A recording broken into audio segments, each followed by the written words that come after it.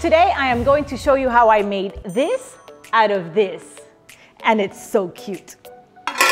I baked a strawberry cake in my heart-shaped cake pan, and I'm gonna put it together like I do for all my cakes, fill, crumb coat, and then cool in the refrigerator. Once it's nice and firm and cool, I start carving it, and I'm just gonna shave off the edges to make it rounded and soft.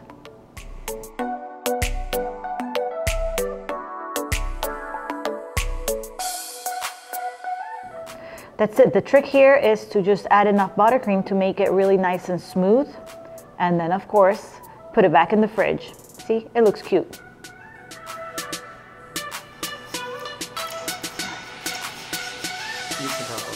Because I did all of my carving while my cake was on this board, I didn't want to remove it and place it on a different board, so I just cut the board. And then I am covering this cake in some nicely thinly rolled red fondant. Smooth it out.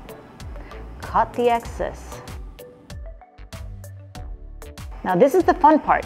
I decided to go in and make a big mark for the mouth with my tools, and then just a bunch of little indentations to make it look like the strawberry seeds.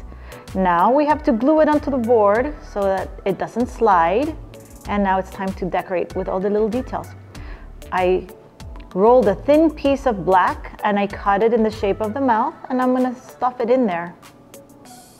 Then I have two round pieces, and one is half a round piece for the eyes, and I made a little tongue out of pink fondant. Look how cute.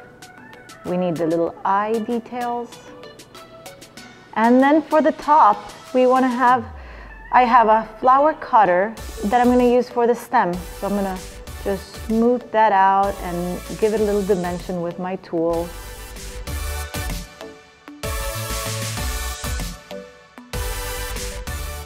And that's it. It needs the stem that I'm just gonna roll out and shape. I put a piece of wire in, a floral wire inside, and that's it. We have a strawberry cake, that's it. Okay, just because seems like I like to work extra hard on my cakes, I am adding a little bit of shadow with my chalk dust. I'm not sure if it was 100% necessary, but it looks really cute. And we have the very berry strawberry cake.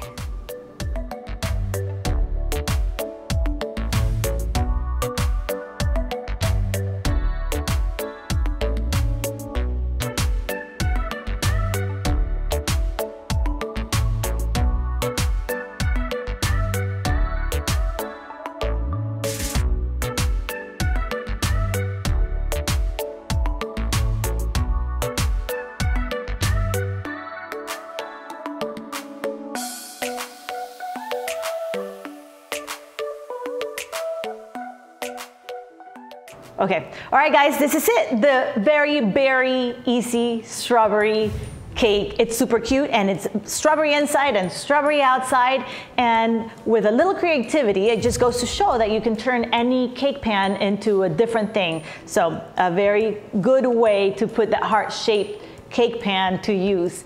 If you guys have ever tried doing something different with your heart-shaped cake pans, I would love to hear about it. So leave me a comment below and let's see what you guys have done. So that's it for today. Thank you guys so much for watching.